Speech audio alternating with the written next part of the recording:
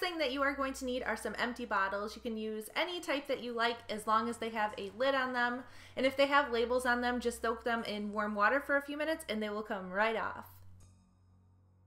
Next, you're going to need some extra fine glitter. I know a lot of you will probably ask if you can use the chunkier glitter. You can use it, but I don't think it works nearly as well, so I definitely recommend using the fine glitter. You're also going to need food coloring. I'm using the neon kind because this is the only kind I have right now, but you can also use the regular food coloring. That works just as well. Next, you're going to need some corn syrup. And lastly, we are going to need some labels for our potion bottles. I picked mine up from Joann Fabrics and the Dollar Tree. If you don't want to have to buy them, you can also just go on Google and print your own out. To begin making our potions, what we are going to do is take one of the empty bottles and fill it up with water. This bottle here is just an old wine bottle, and like I said, to remove the label, just soak it in warm water for a few minutes and it comes right off. And now I'm just filling up my other empty bottle with water because I am going to have two different colored potions.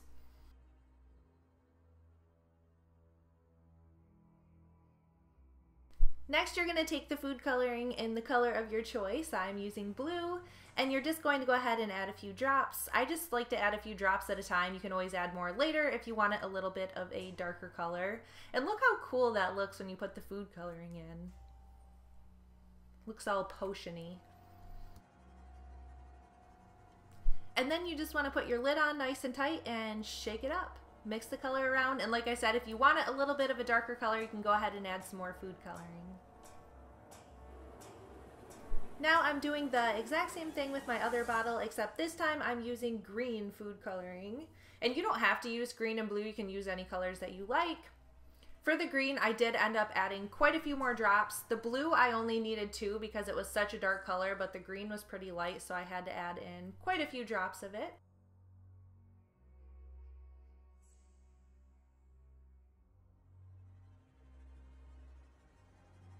For this next potion, you're just going to want to take some type of a cup. I'm using an empty Starbucks cup here, and then you're just going to fill it up with some corn syrup.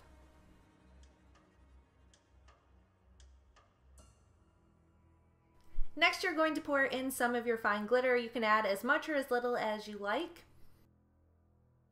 After you add that, you're just going to take some type of a stir stick and mix it up really well. Make sure you do a really good job mixing it up. You want the glitter distributed evenly in the corn syrup. You can also add more glitter if you think that there is not enough.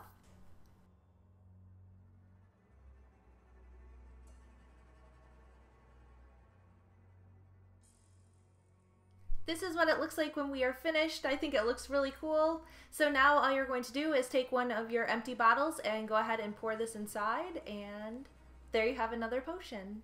It's really fun to play around with different colors of glitter and see what potions you can come up with. I also made another one using the 2 Martha Stewart glitters, mixing them together. Here are all of our finished potions. I absolutely love the way these came out. I think my 2 favorites are the ones with the corn syrup. So now we're just going to go ahead and add on our labels. I'm going to take this frog syrup brew and add it to the green bottle. And I'm just adding mine using a little bit of Scotch tape. You could use Mod Podge if you wanted to, but I like to reuse these labels year after year, so I just go ahead and use Scotch tape, and that works just fine. For the blue bottle, I'm adding the creepy looking spider that says sweet and succulent on it. I believe they also have the ones at the dollar store that are actual stickers, so you can just go ahead and stick them right on without actually having to tape them.